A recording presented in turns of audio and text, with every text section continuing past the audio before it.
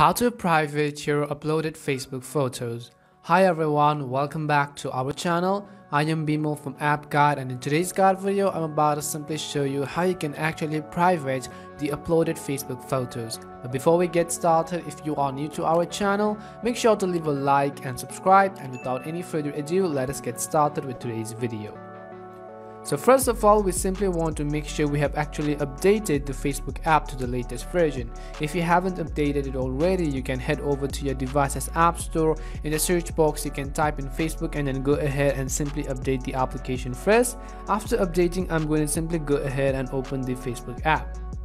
Now once you open Facebook, the next thing you want to make sure is that you are logged into your account. So go ahead and log into your Facebook account. After you are logged in, let's say I go to my profile page right over here, and let's say there are some of the photos which I have already uploaded to my Facebook timeline.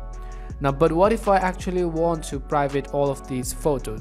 Now, in order to private a certain photo after publishing, what we can do is you can tap on the three dots next to the photo which you are trying to change the privacy of. So I'm going to simply go ahead and tap on the three dots next to the photo.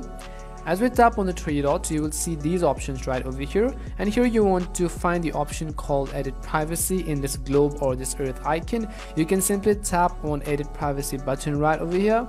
And as you tap on edit privacy, you will have multiple options such as public, friends except a few friends, or only me. If you want to see more, you can simply tap on see more. Now you can choose that if you actually want to private it, you can simply tap on only me, and then you can come back and nobody else other than you will actually be able to see this uploaded Facebook photo.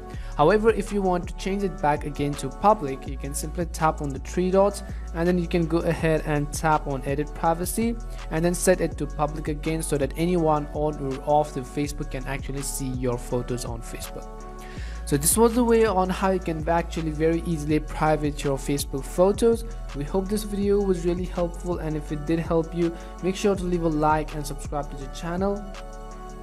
If you've got any more questions, queries or doubts, simply also make sure to leave them down in the comment section. As always, thank you very much for watching, and see you soon in our next video.